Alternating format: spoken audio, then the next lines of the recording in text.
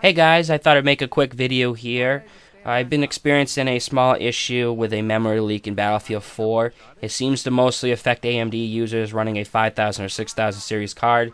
There's been a few reports of people of the new cards as well as even the 7000 series cards running into the memory leak as well.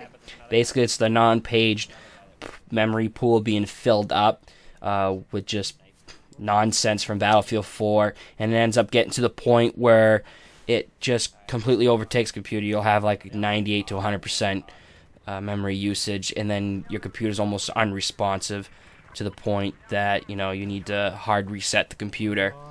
And this tends to be really frustrating because it seems to happen about on average with most players is like 2 to 3 matches in, and then it just overtakes it, and you basically have to do a reboot. And that's something we don't want to deal with. Now, there's actually a fix that seems to be working for a lot of people.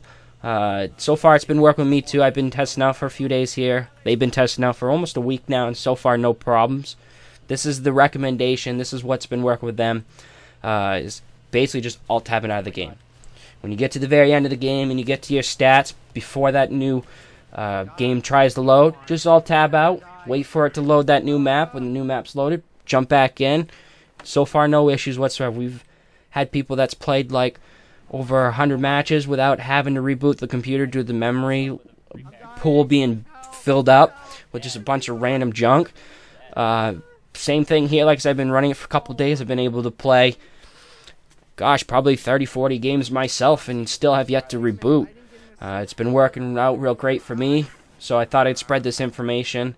But do let us know below if that does work out for you. If it doesn't, let us know what worked for you. We just want to keep this getting built up while we wait for DICE or AMD to come up with a solution that fixes the problem. Again, if this did work for you, do like, share, and subscribe. And just post below your results, and hopefully we can get this game working in a state that we really like. Let's just hope for DICE, and hopefully this new patch really does fix a lot. Thanks.